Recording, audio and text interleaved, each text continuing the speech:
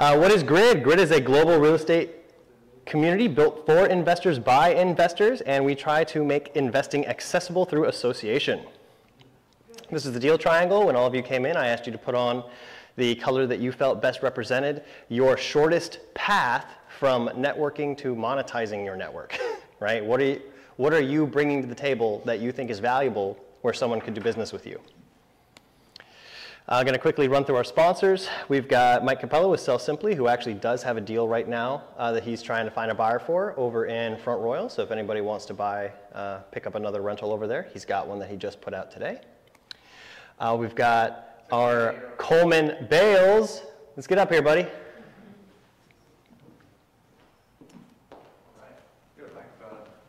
It's actually working today. Yeah, go ahead and take it. Good to see everybody. I'm Coleman, residential mortgage lender and sponsor here of the Grid chapter. Daniel and Matt runs, so it's great to be here. A lot of you guys know me already. For those who don't, let's chat. Primarily doing primary residence, just regular residential lending, but I also do investment properties. If you've got a long-term rental that you want to finance, we do DSCR loans. We need to do it in an LLC or can't qualify debt to income ratio wise or something like that. And an investor myself. I do flip a couple properties a year and have a couple rentals, so I think about things like an investor does. So I'd love to chat with all of you. Thanks. Thank you. Woo.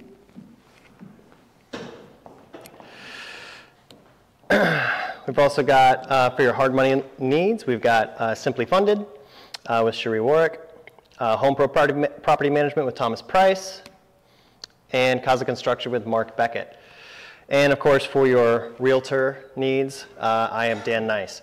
My partner, Matt Megel, sends his regards. He would have been here, but he had to hop on a flight. There was a death in the family, and he had to get on the flight today in order to go to the funeral. So if you would please include him in your prayers.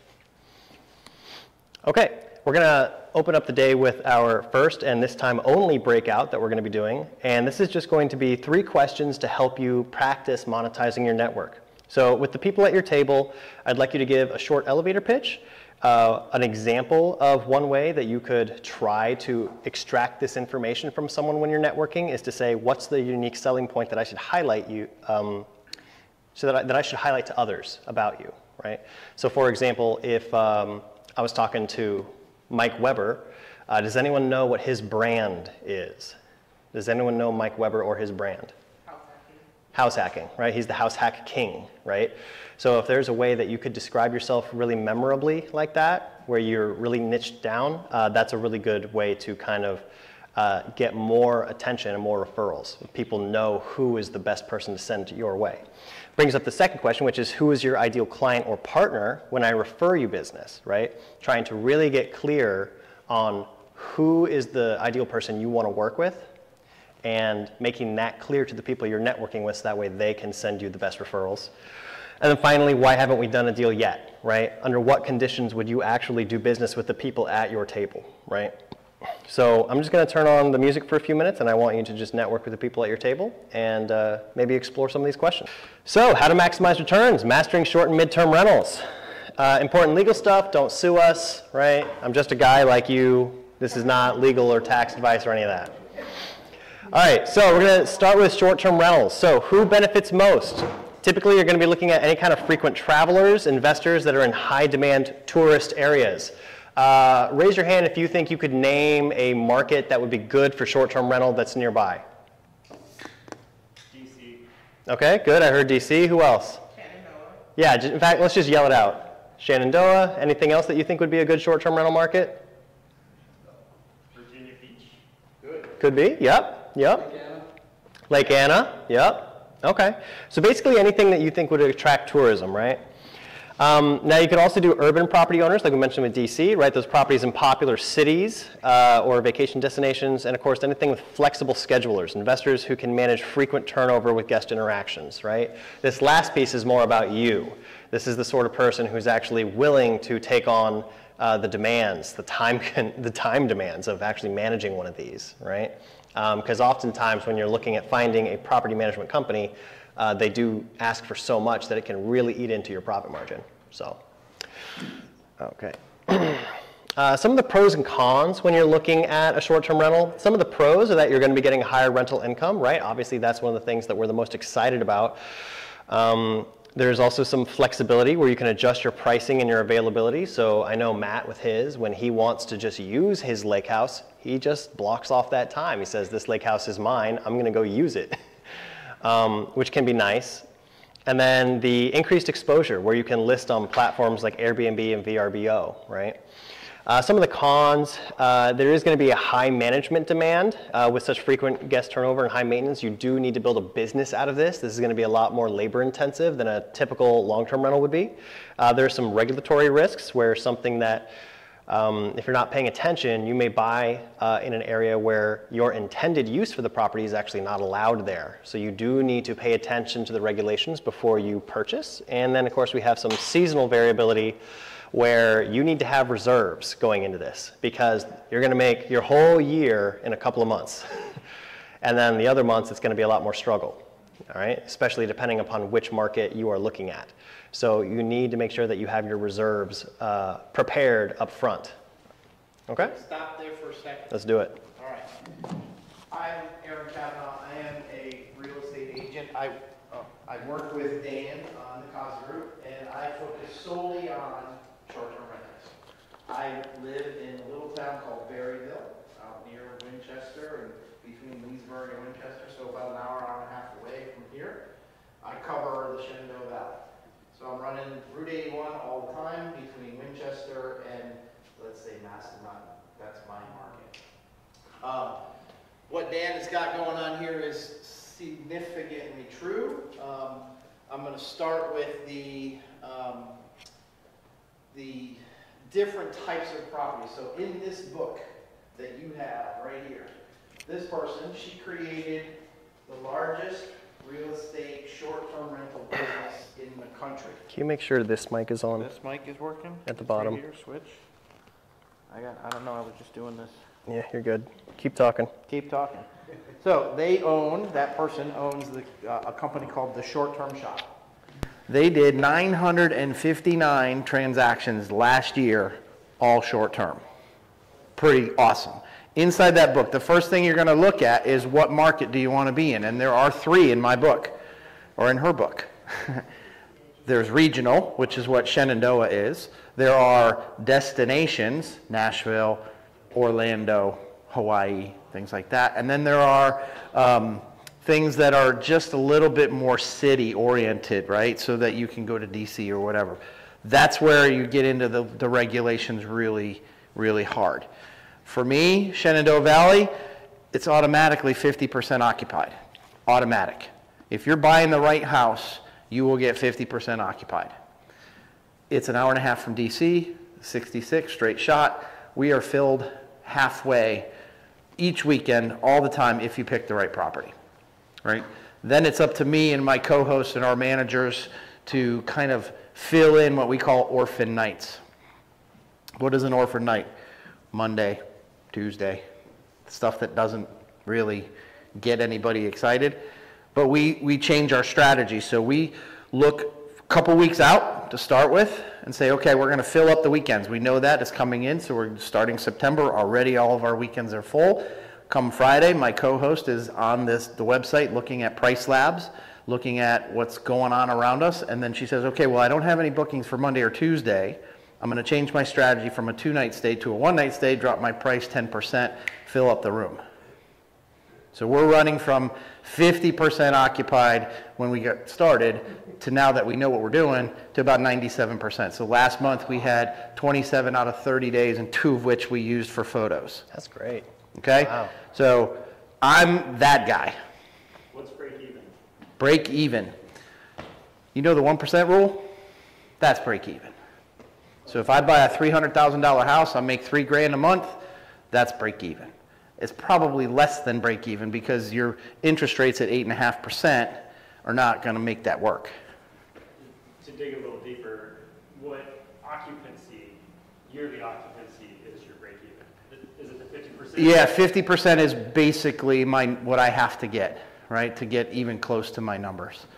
So I'm looking at 20% return. So if I can get on a $300,000 house, $60,000 in gross revenues a year, I'm doing really well. Okay? So that's the first thing. So pick your market. if you know that there's a high level of regulations like DC has, you can't buy one in Fairfax County because you're only allowed to short-term rent it for 60 days out of the whole year, right? But Old Town Alexandria, you can. So knowing your market, knowing what HOAs, knowing what county regulations there are up front is something that I've already investigated, and I'm not going to put you into a property, even though it might be the most sexy property out there, I'm not going to allow you to buy it because it won't do what it needs to do, as far as this is concerned. I've got a question. Sure. Have you ever thought about building a map for like a new client, and you just give them a map of Northern Virginia and be like, here's the regulations. Fairfax, this is the rule. I have it. I don't have it in a map, but I have all the county documents from the Board of Supervisors or whatever. Yeah, I have all that information. Yeah. As such a visual guy, I would love that. Yeah, I can give that to you. So that's the first step. The second step is, yes, I really want the higher nightly rates and things like that, so that we're talking to each investor about what to put into a property. Okay, if you're in the Shenandoah Valley in the mountains and you don't have a hot tub, you're off the map. Everybody has a hot tub. Everybody says it's a pain in the neck. I get it. But if you don't have one, you might as well not be there. It's significantly different as far as income is concerned. Okay? Yes, so we are talking about high management demand. So are you a hands-on investor or are you a hands-off investor? So I need to know that information going into it, because some people they're a W-2 employee. They have high levels of income. They want to reserve some of their cash into what they call a cost seg. You can help them with that, right? If you've had it in the past, right? But basically, cost segregation is you're going to save on taxes, right?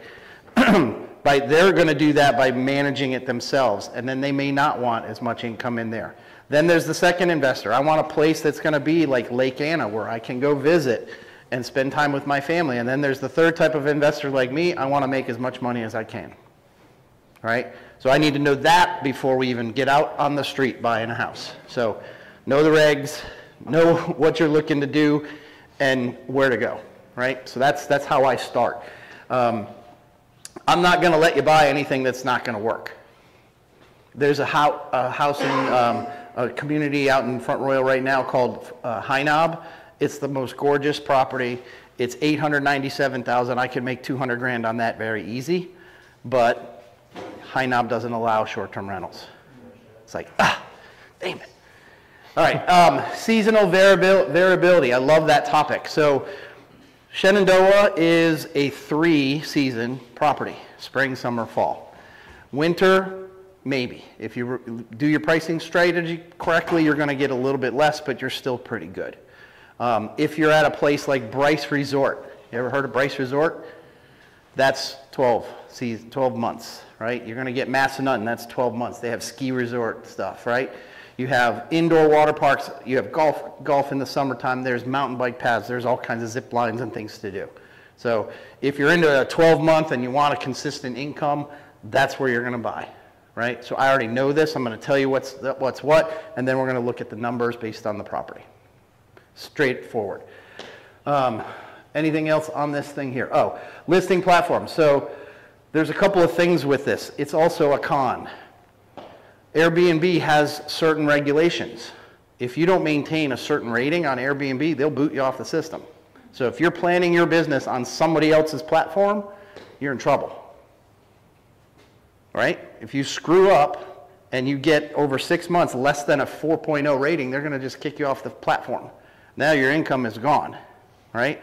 So we really got to make sure that we're doing the right things inside the property, talking to guests the right way. So this is not just an investment business. This is a hospitality business. Okay, so you have to know a little bit more. So I'm going to help you set up the Airbnb and VRBO, but I'm also going to help you get onto booking.com and probably other sites. We're also going to get you what's it called? It's a management website, but basically it's like Hospitable, Guesty, Lodgify, one of those websites where you can go in there, put all the calendars that you have. So you're going to have Airbnb, VRBO, and booking all in one spot. And so if somebody books on Airbnb, then it's taken off of the other so that they know what's going on, right? That will also give you its independent website. And so that you can get direct bookings and not have to pay the platform either. So we're going to help you set those up. Okay? Next slide. So boosting your short-term rental business. Some basic key strategies that you got to be paying attention to. Number one, optimizing your pricing. For this, it does make sense to have access to a bunch of dynamic pricing tools, or at least one that you trust.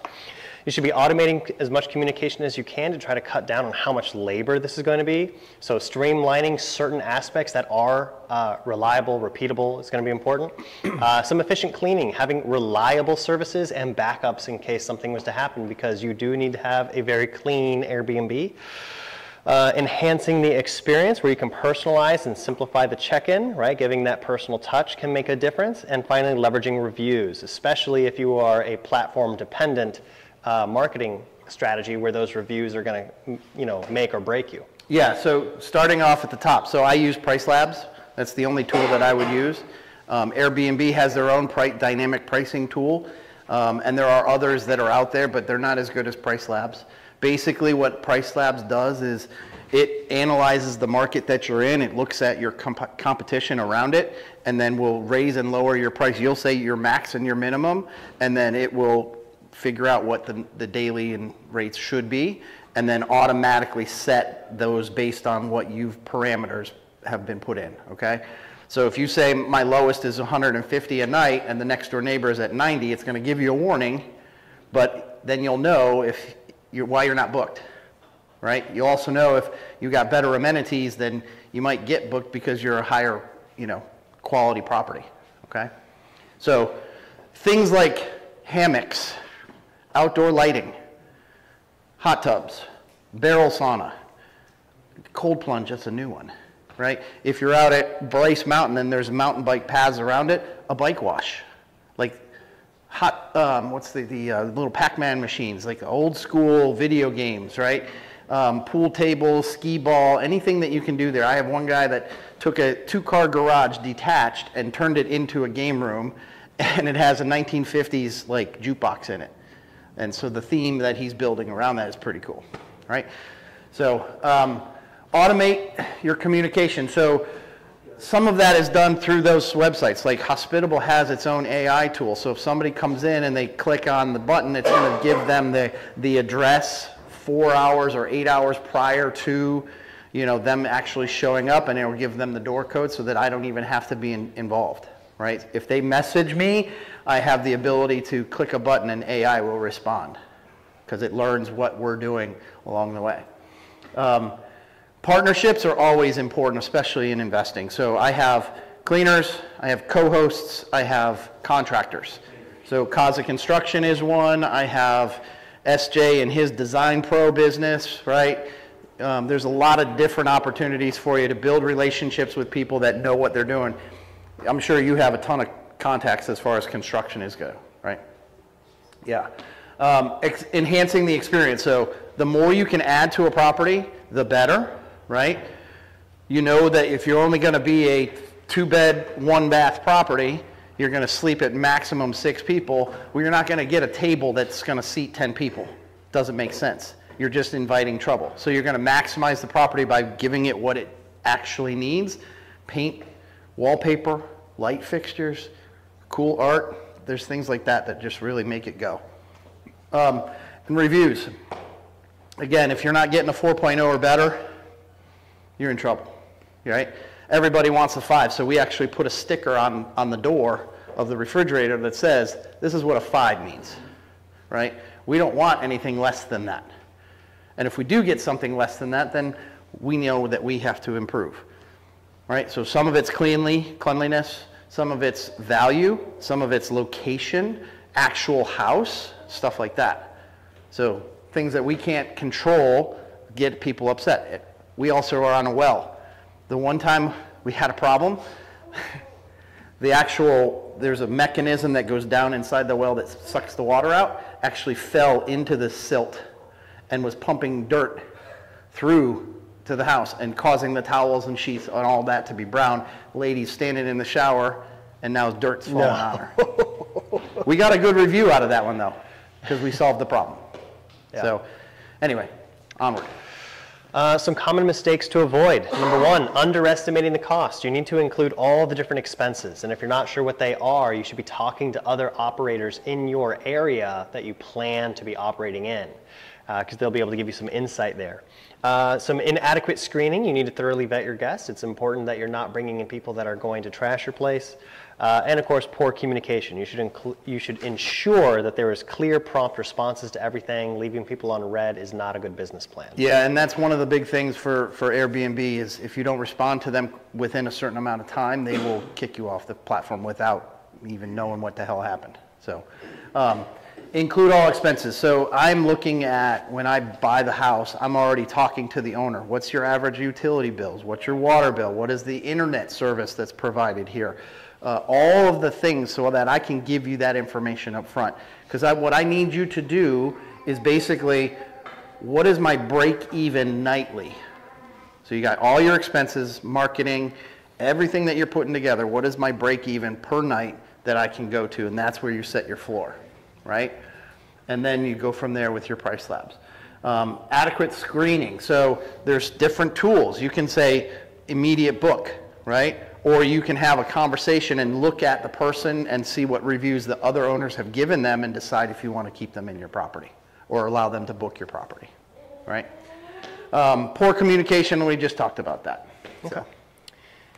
And some unique strategies to consider to enhance your offering. Number one, local experience packages. You could partner with a local business to offer some exclusive discounts or some experiences for your guests that could add value, promote your property, and basically make the satisfaction of your people go way up, right? And then interactive welcome guides. You could provide a guide with local attractions and dining options and personalize it based upon the guest's interest to improve their stay and encourage positive reviews. So I'm all about all of that. So we do go out to the pizza place, we do go out to the local, brewery or whatever, and let them know that we are here. And we actually put flyers from them inside our property so that, it's like a welcome center. They can go wherever they want to go. The interactive guide, we used to do that in a book, like flip page book. That's now obsolete in my book. So what I do is I've got a little QR code that leads us to our website with a page. So that QR code leads to that direct page, things to do in the area. Here's your discounts at certain places. All that shit is all that information is in one spot. Okay, awesome. Before we move on to midterm, is there any questions that we want to talk about short term? Okay, cool. What's it take to get superhost status? Great question. So 3 months of certain review numbers. Yeah, so you have to maintain a 4.8 or higher for 3 months in a row. And then there's another one called guest favorite, and that's just based on the number of bookings that you get each month. How many properties are you managing right now? I'm not managing any. But I have 2 co-hosts. One is Kayla, who is Rob's executive assistant. She's managing ours for Casa. There's 3. She does a fantastic job. And then I have another partner who's actually a client of mine. His name's Corey DiAugustino. He's managing over 40 or 50 at this point. Okay, so your role is to find the right properties?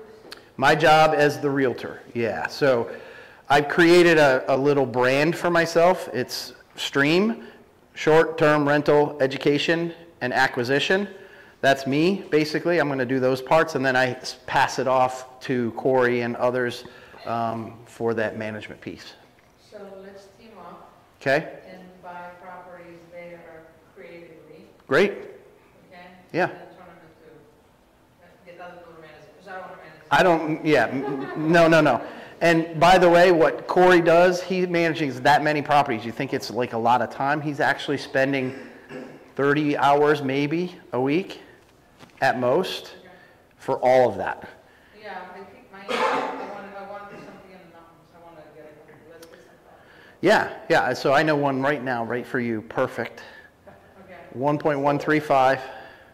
If it's creative, why not? It's absolutely gorgeous. It's got a view. It's got 87 acres. You might be able to put glamping tents.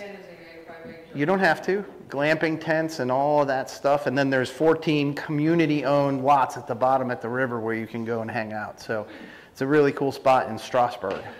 Okay. We'll talk about more. We got more than that. But Anyway, as far as I'm concerned, I've been doing real estate since 2002. I got into Airbnbs during COVID.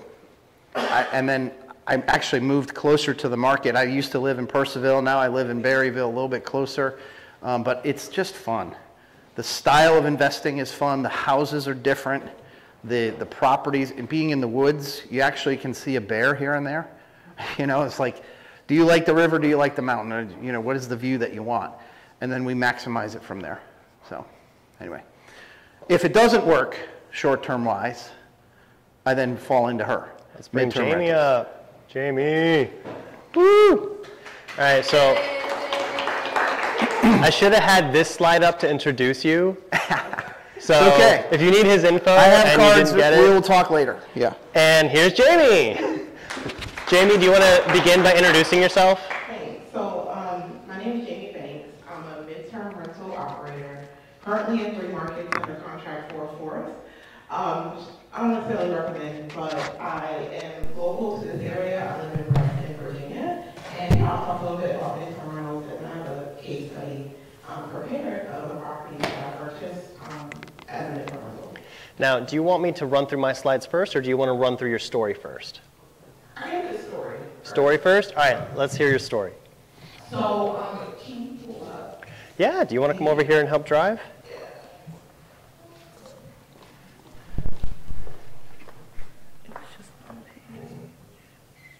I know you sent it. There it is. There it is, right at the bottom. All right, let you drive. Can we make it bigger? Yeah, if I go plus, plus, plus, plus, plus. Okay, yep. There we go. So I like to run through the first Can't hear property her. as an internal and just the different perspectives I thought of, and also the numbers on the property. So the biggest thing here is Jamie, can you put this on? Sure. Both of them? This one's for the room, this one's for our online audience, which is usually just my mom. Yeah, I'll let you put that wherever you think. Okay, we good? Yep. Okay. So this is a 2-bedroom, 1-bathroom townhome in Philadelphia. A lot of people ask why I chose Philadelphia, because Philadelphia is known for some unsavory things, but mainly when looking at a midterm rental market. So one, everything that you heard about short-term rental markets, you want to take into perspective, because the regulations of a short-term rental market is really going to dictate that midterm rental market. And so, for instance, in Philadelphia, 30 days or less is considered a short-term rental, which means that a midterm rental is 31 days or more. And so I closed on this property, my husband and I, January 18th of last year. January 30th of last year of 2023, short-term rentals basically went through a huge regulation where you can only rent short-term rentals in Philadelphia if they're owner-occupied. And so essentially overnight, almost 30% of short-terms became midterms. And so from that, that's why I like to say it's always important to consider the regulations to understand if you're going to be in a competitive environment. And so with the Philly property, I realized that I had to pivot. And so I initially chose Philly because of education. There's a lot of universities in Philly, UPenn, there's Drexel, there's Temple. And so I chose the market because of the educational travelers, right? You're gonna have undergrads, which isn't necessarily who I like to rent to, but you'll have grad students. I've actually housed professors who were in town from the UK who needed some place to stay for the summer to teach at the university. Another, and one of the main drivers of midterm rentals that a lot of people hear is the medical industry. And so from there, you're gonna get your travel medical professionals, that's your travel nurses, your travel lab techs, your travel doctors, but it's also going to be your patients that are in recovery. And so I had a request once from someone whose child was unfortunately in the NICU, but they needed some place to stay for 9 months while their child was undergoing treatment so that they were nearby. And so that's just an example of some of the types of travelers. And third, and probably the main one that I like to consider, especially to get higher rates, is corporate. And so with this property in particular, I pivoted from B2C, or business to consumer. So not just listing on Airbnb, Furnish Finder, which are the main probably sites for midterm rentals, but running directly to businesses. And so in Philly, I was able to identify that there's a lot of old homes and a lot of row homes, similar to Baltimore, where just what it sounds like, there's multiple homes in a row. And so that presented an opportunity where insurance companies will need housing for their insured, whose homes caught on fire or who flooded. And unfortunately, if one home catches on fire, all the homes in the row catch on fire. And so I have a tenant right now, and I'll break down my numbers in a minute, but that's like my current tenant who's in the property. His home caught on fire. He had his Christmas tree up and fell asleep, and it was 7 homes in a row, and they all caught on fire. Everyone was okay, fortunately, but when ALE Solutions, which is one of the biggest company who does insurance relocation requests, when they contacted me, they had 7 leads and like, hey, we need housing for 7. I only had 1, but that's just an example of like working business to business can do. And so for this property, it was only $120,000. It's definitely in a C area in Philly. I'm in West Philadelphia, and it comes with its own connotation, but in an area that's right near the universities. And so a lot of times universities are in, the C areas, but walkable to UPenn and then also Drexel.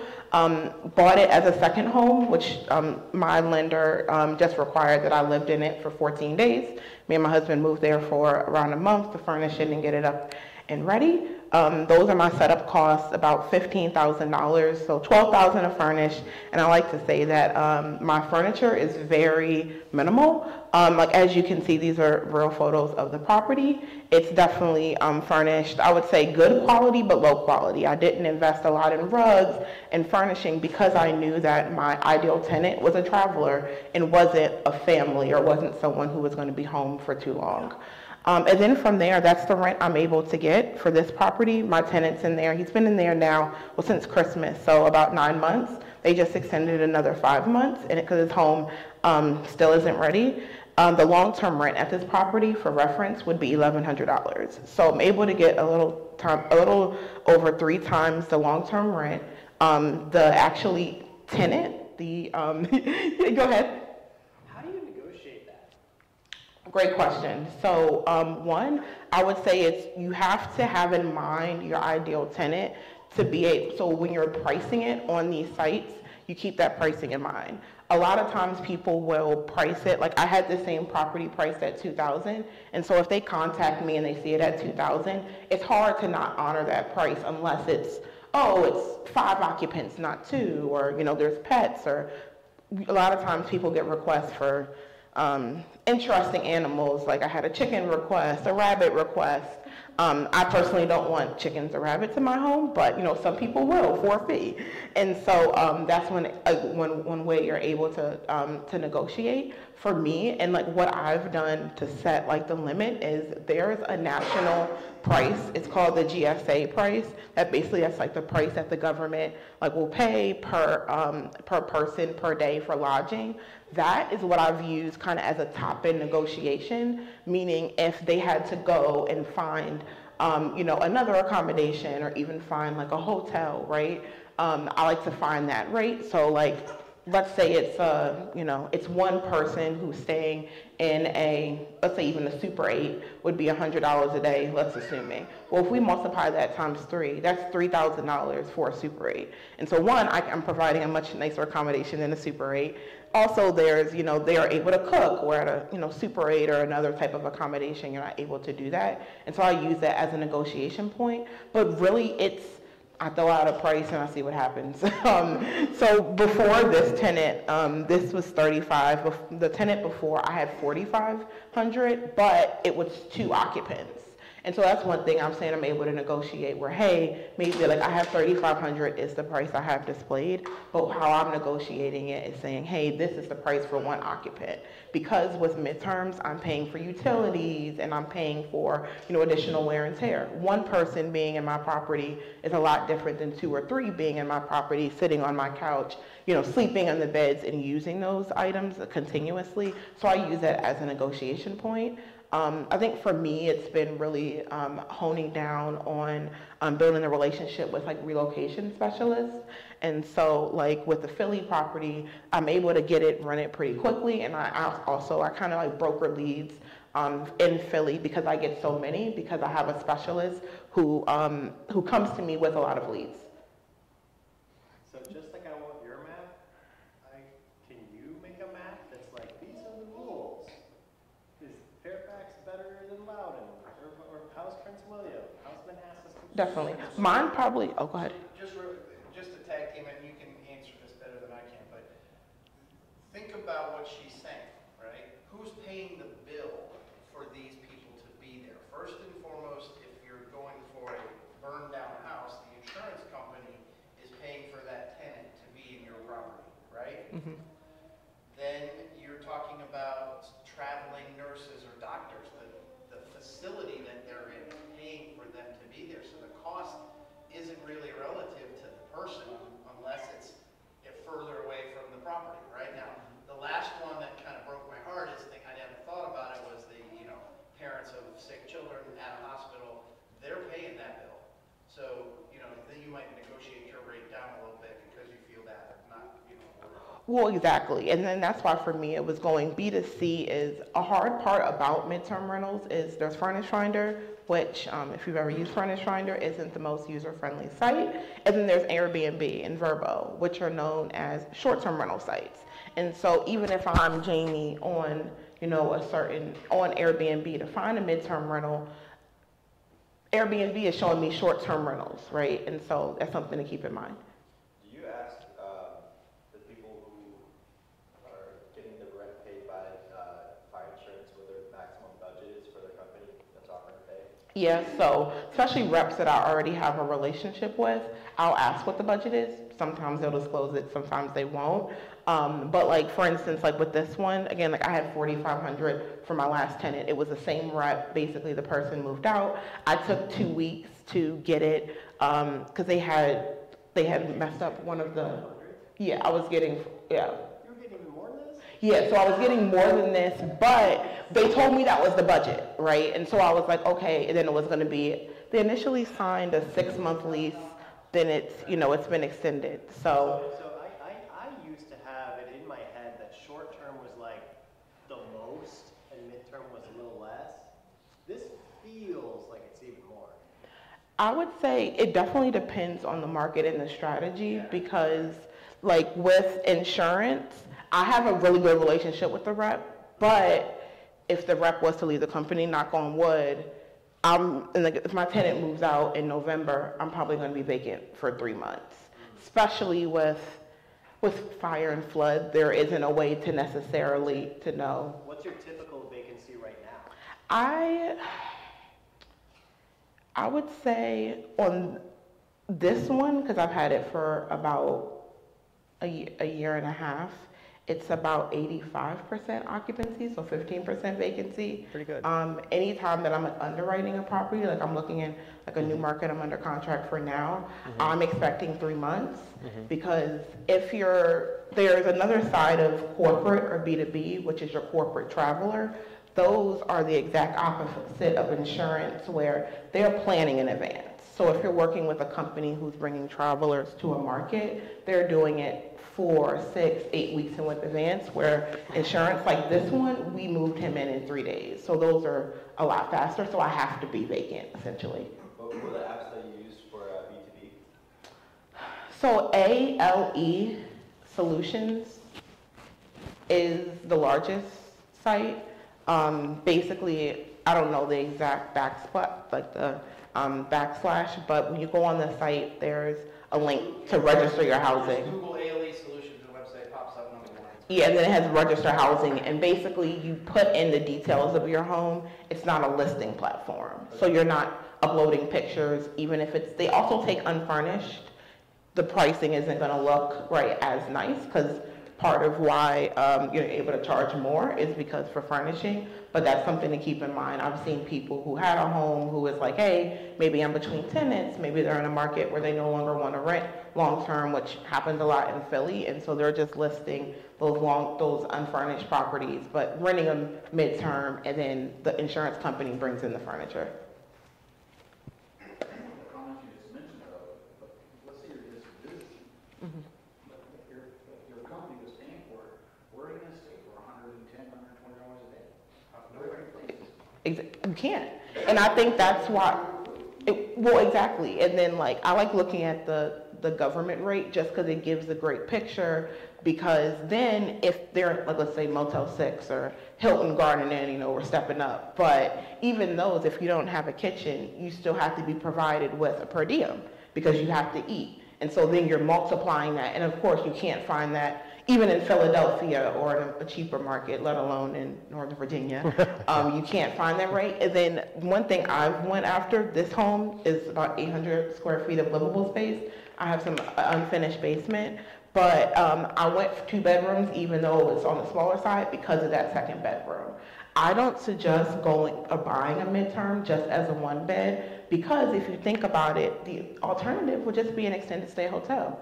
If it's one individual person who's maybe there for a long-term stay, you know, and their company's paying, the company might just go to Residence Inn because it's easier.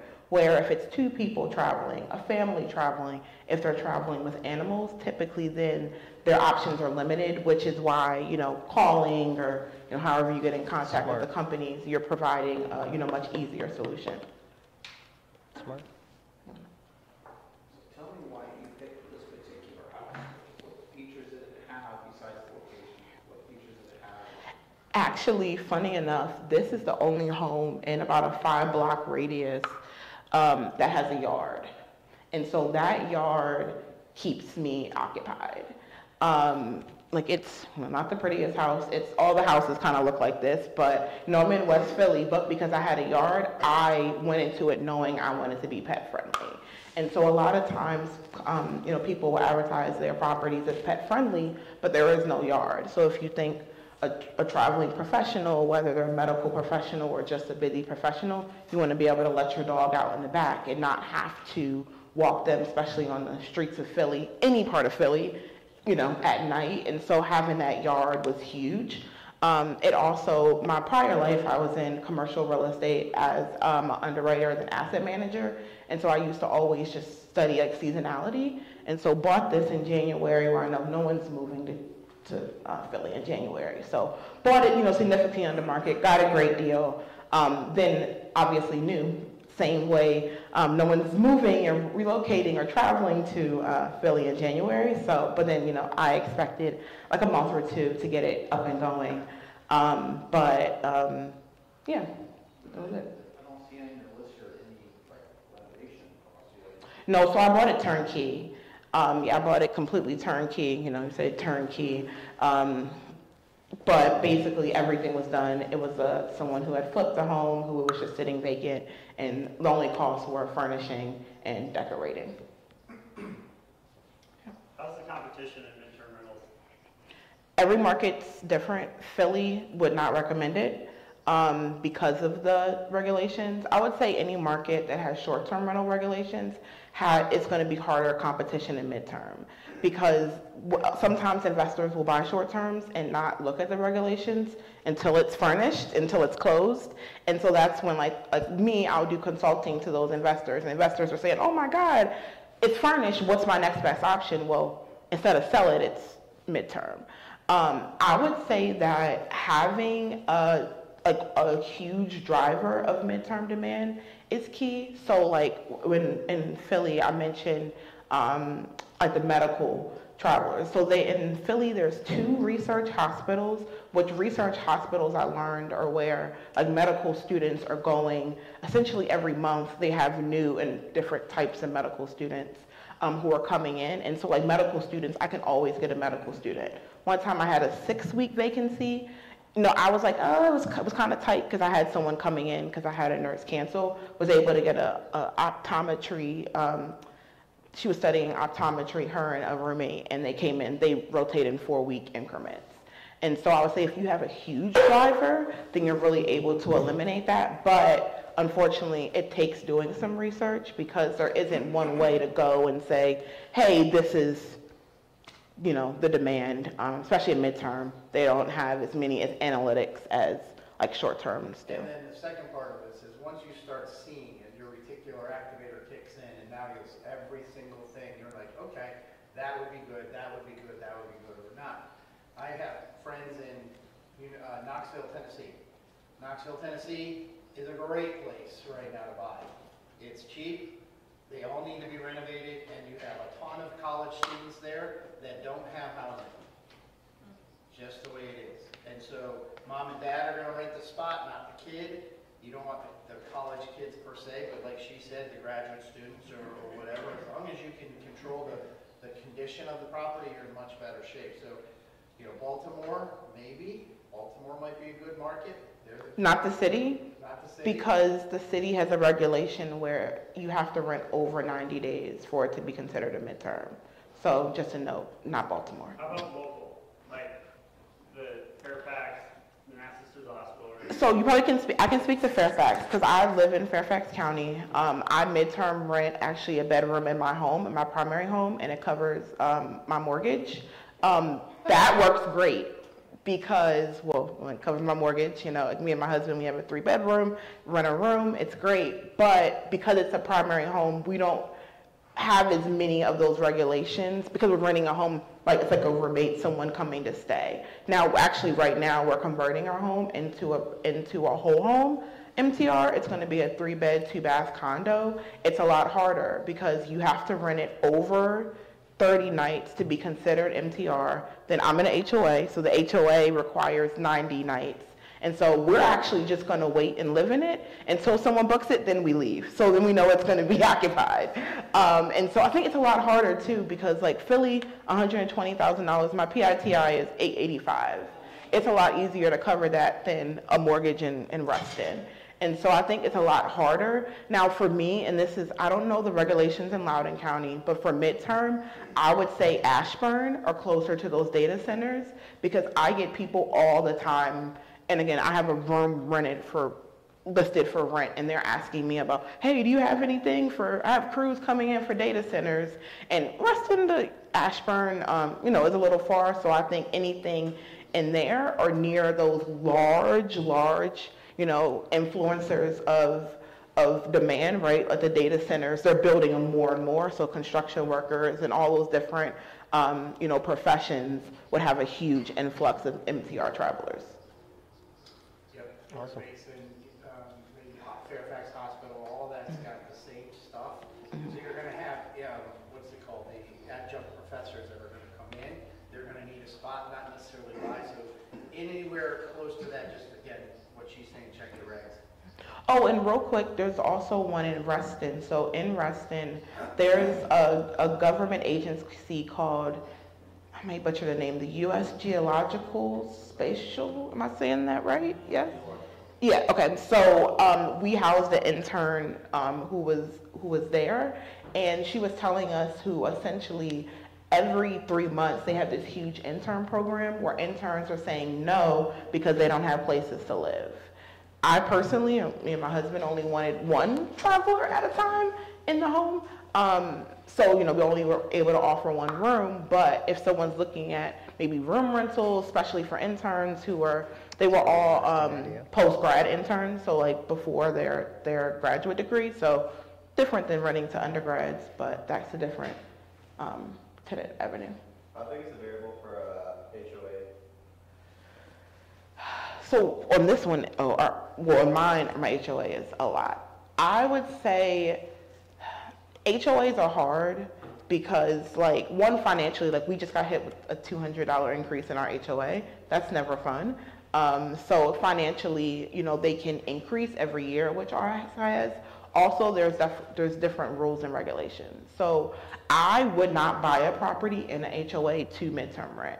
Like, our property, we bought it a few years ago. We're looking to relocate. Our furniture's already there. It's probably going to cost us $3,000 to $5,000 just to get, you know, things, you know, change out the couch and maybe update it a bit. but it's not going to cost much to turn it to a midterm rental per se, where that's a lot different than buying a property that's in an HOA just to midterm rent. Because the problem is the HOA and then also like the Karens, people who complain, can really get in your way. I think especially with midterm rentals, I've seen people who, let's say you're following the regulations, but a guest cancels, which, their travel assignment cancels, there's different things you can put in your lease, so you're compensated for that, but they cancel. Well, now they're not following the HOA rules.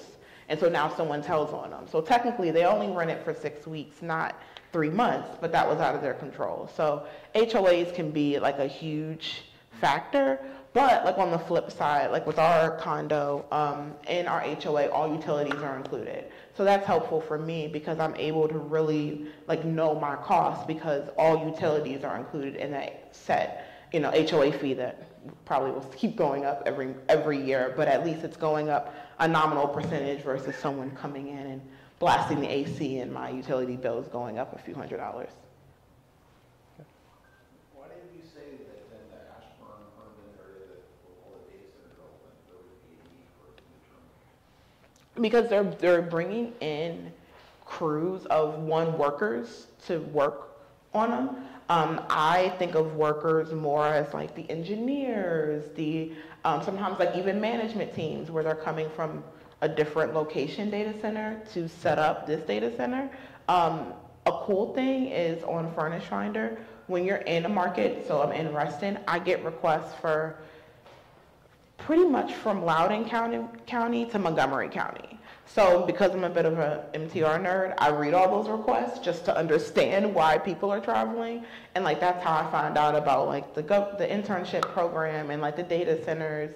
I think Reston and Herndon, the most travelers I see are just people who are looking to move to Reston or Herndon, have a family. It's too expensive to rent a traditional Airbnb and they can't stay in a hotel. That's, which I'm not saying that's a bad demographic to rent to, but, I think that pricing is less flexible because, that person is more on a budget because they're saving up for a home. But you can work with realtors directly, for that. And I'm sure, it's a great source of leads. That I don't have properties that are kid-friendly and that are larger that support families, so that's not a demographic I've pursued, but that's something to keep in mind too. I saw another one. Question actually for both of you. Do you guys have a list of furnishings to buy? I do not, but it depends on the property, but I can tell you where to go for sure. I do. Actually, this QR code, I have a free MTR setup guide, and it'll take you to that, and I have all of that. I buy Wayfair and Amazon level. We do too. Yep. So I think the only thing that do you go like a bit higher up for your beds? More, Or you get the beds, yes. It's sheets, pillows, mattresses, right? The bed itself, you can get almost anywhere you want, but if it matches the decor, so you're not going to buy a log cabin and put an iron bed in there. You're going to put a themed type of scenario, so you can't necessarily buy that at Wayfair. But it's truly the cheapest place that you can get for the highest potential quality. And Wayfair is the greatest thing. We bought a Ford Steel Bureau like the size of this thing, and it shipped in a box. We opened the box, it was broken. They're like, just throw it away, we'll send you a new one. Like, it's the greatest thing ever. So, yeah, Wayfair, Amazon, even Facebook Marketplace, but no Craigslist, no bullshit. Don't cheap it out because you're not going to get the results that you're looking for.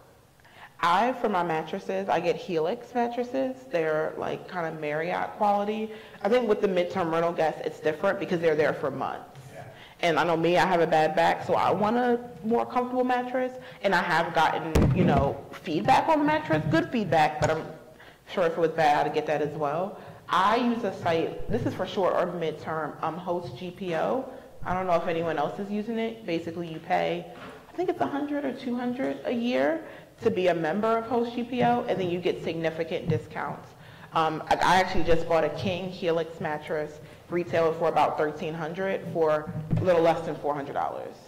So that's, and I bought it for my primary, but that's just how, significant of a discount, you can get, especially for those higher quality furnishings like beds, or if you want to go a little higher quality with your linens. Anyone else? By the way, there's services for all of this. So for example, if you go to a website called SDR Cribs, they are a design company that will go in, furnish, help you set up, fix whatever's wrong, paint the walls and the murals, and do all the stuff. So there's a thing for everything, right? If you don't want to pay for it, or you don't want to deal with it, here, SDR Cribs will do it. You just write the check, and then they'll set it up, and then you get a manager company or whatever you want. It's truly anything you want is out there already. It's crazy. Yeah, I haven't used that, but that's a great tip. I see our Cribs. I don't know if you want to go back to the slides or you can. Okay. Oh.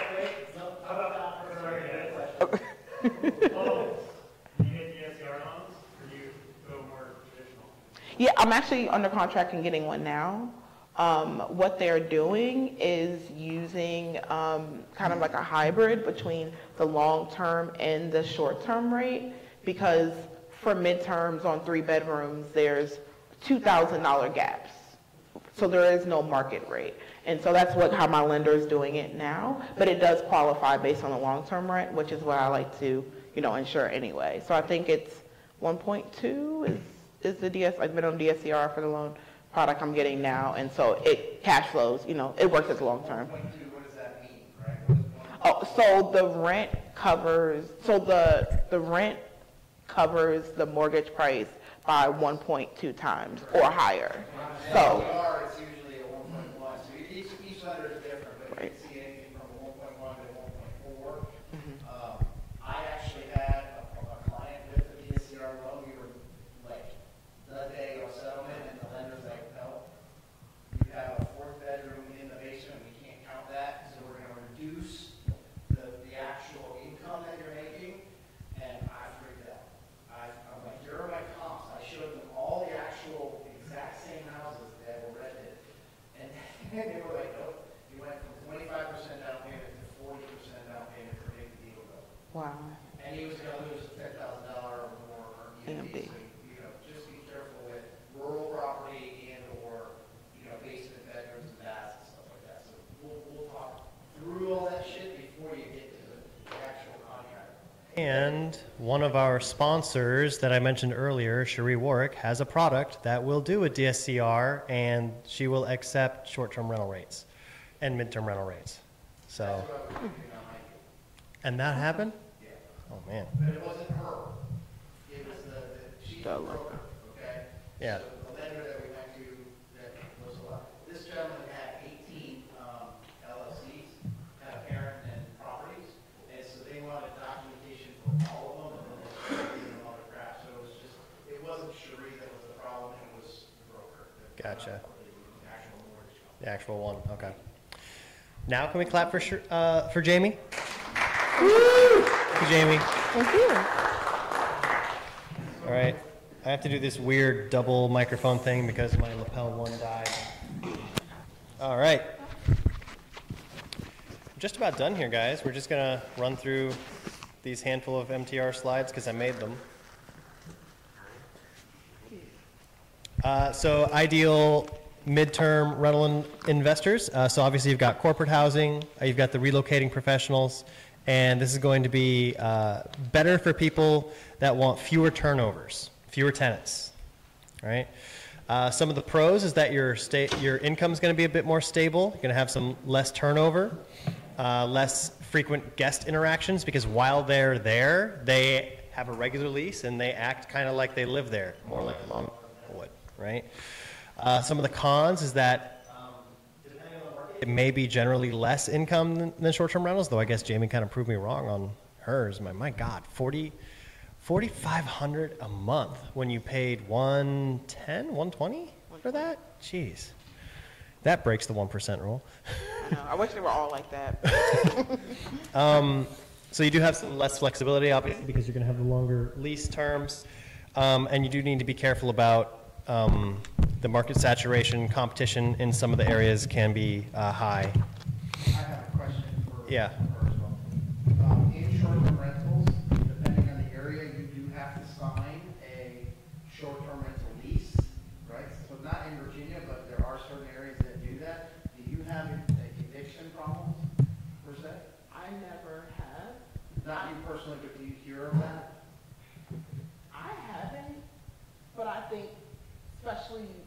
a lot of people I'm working with are doing the B2B. Yeah. So it's just a Yeah, so what I've heard, and I don't know, I have to research this some more, but anything over 30 days, then, for example, in Fairfax County, you might have to deal with eviction laws. Wait, do you do the security deposits? She does, I don't. You don't, obviously it's short term, but you can get the security deposit. Yeah. And usually how much is the security deposit to get from? usually a third, but I get a damage protection, which is similar to short-term rental. There's insurance through Airbnb and others, but I have really good property insurance to cover some of that. And, you know, so it's just something to think about. Anything over 30 days, you might have eviction trouble. Awesome. Sorry. Quick question, how do you calculate the market? I know you said there's not one single metric, but how would you calculate the market saturation for MTRs? Short Part- terms? Medium terms. There's a site called DPGO. It's just dpgo.com, I believe.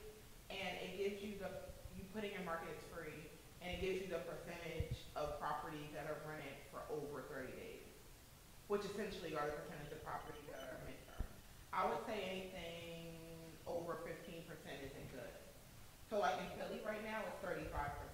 It was 8% when I invested. So that means 1 in every 3 properties on Airbnb is a medium-term rental, which isn't good because not 1 in 3 travelers are medium-term travelers. That was a So good I would question. say, like I'm looking at Indianapolis right now, it's 6%. So I'm very excited because there's no regulation. So I would say take a look there, and it will change because it gives you like that point in time.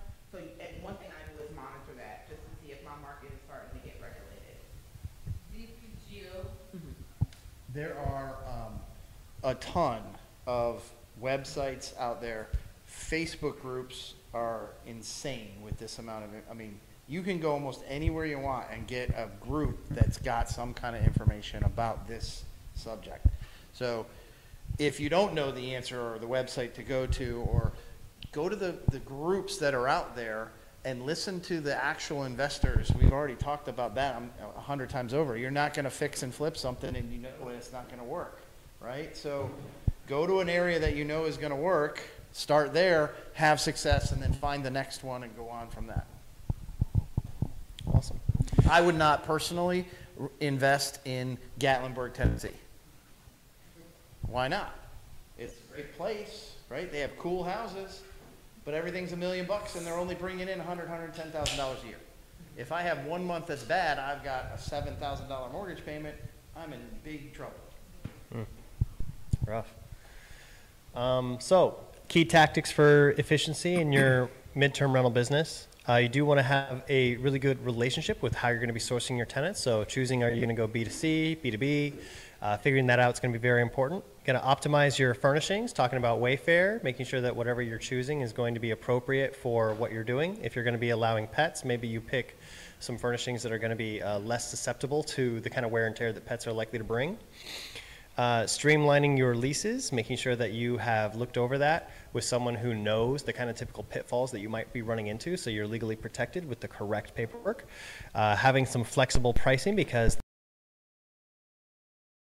may have a different daily rate, right? I'm sure Philly is going to be different than Indiana in terms of what you can charge, right? And then maintaining clear communication so that it's systematized with regular check-ins. They are not as high maintenance as short-term rentals, but they are, I think, still a little bit more maintenance than a long-term rental. Maybe Jamie could add some insight into what communication with these tenants looks like. Also, I've actually never managed a long-term.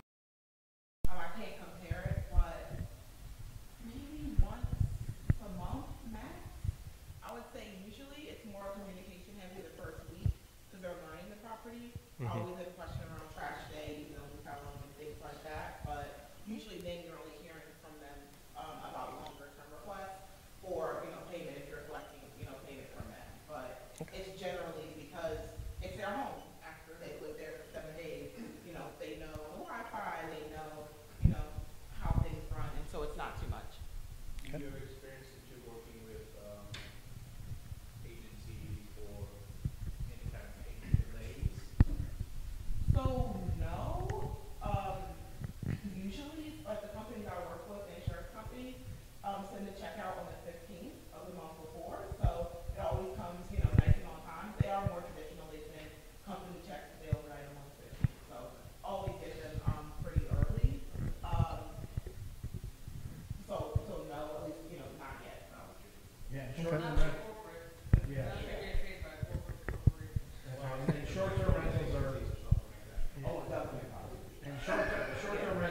based off credit cards and through the platform, so I don't get any direct payments unless I use my website, and then we actually set up like a Square account or something like that, so they can pay directly to that.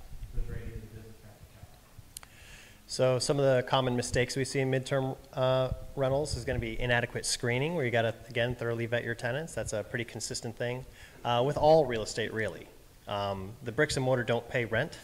It's the person who you put in the building. And those are also the people who are taking care of your property. So making sure that you're correctly vetting, especially if you're going through a platform like, help me, it's no, Furnish Finder, right? If you're going, because that's more the budget people, right? Poor lease agreements, again, it's a common issue. You don't want to just get a free download off the internet. You want to make sure you're getting something that has been vetted. And then, of course, neglecting maintenance. These are furnished properties, so you do want to get an eye on the furnishings, because if you go in there and stuff's broken and you didn't know about it, that's going to be an issue. So if somebody breaks a lamp in our house, we're not giving them a ton of crap, to be honest with you. It's not worth the time. Just go get a new lamp. Cost $100. Move on. What's it like for midterm? So what I get is the damage protection policy that you can get. They're usually traditionally structured for short term, because they're every 30 days, and they're about maybe $30 to $40 per month, essentially. But it covers those like incidental. So like, again, I don't want to go after a tenant for a lamp. They've been there 6 months, or a plate fell or a cup broke. But the damage protection policy, I can go after that to get basically. That's awesome. So I like doing both, which some people call it overkill, but I'm able to get like the sheet. I know after 9 months the sheets aren't. I need to replace the sheet. Yeah. Yeah. Yeah. So I can get those back. 100%. And so the other thing that I tell people is this is money management, not other, because we're not taking any money out of the kitty until we have 6 months in reserves for saved up. So now if I have a failure, there's no threat of, oh, geez, we're out of business because I can't afford to, replace the HVAC. So I take 3 to 6 months. Do you use Weibo, or is there another one used for damage protection? Yeah, I use Weibo. They actually just partnered with Furnish Finder. I see the wrong. Yeah, but I think the same thing. So some other unique things that you might want to consider for your midterm rental business is car rentals. I've definitely seen some people out there do some really cool things with, oh gosh, now I forgot the name. Turo, thank you. Turo, where these people are going to be in town for a little while. They're going to need a car. If you already have that presented as a convenience option for them, they may just take you up on it. Another option would be customizing your living spaces. Some people, if you've got a 2-bedroom, they don't need both bedrooms for people. They might just want to have a bedroom and an office. And so being able to swap what's in there, or have the space maybe with a Murphy bed or something that allows you to customize it like that, could be attractive for different people for different reasons. So thinking about that. And final tip on the subject before we wrap it up today is going to be considering hybridizing both strategies. There's a lot of seasonality in these businesses, and so we do see people have success by using midterm rental during the off-peak season in order to add some stability, and then switching back to short-term rental to get those peak rates for the highest demand months. Try to maximize your occupancy this way, and some of the drawbacks you might want to consider is that managing 2 different rental modes can complicate your operations. So if you're hiring a manager, this has to be something they can accommodate. And if they can't accommodate that, then this may not be the option, where you're going to have to find your own manager or self-manage, right? It also depends on the market. So, for example, you mentioned Lake Anna, right? Mm-hmm. What's the market that everybody wants to rent short-term? Spring through fall, right? So then, at that moment, then say October 30th hits, I then pull in a midterm renter till the spring to cover all the other expenses until then, right? While somebody's building a house in the area or whatever the case may be. You see this all the time in lake communities, Smith Mountain Lake, Lake Anna. You also see it in Northern Neck. So summertime is great, winter time is terrible, right? So then you're going to put somebody that just wants to have a space. The very first month on our very first short-term rental property, we had a guy writing a book, and he reached out to us while we were still working out the kinks. He was a friend of ours, and he was writing a book in that property, paid us $3 grand for the month, which wasn't even going to there, and then he, because he was a friend of ours, worked out the kinks. What happens with the water when you do this, this, and this, and so that we can fix the problems before it became a bigger issue. Nice.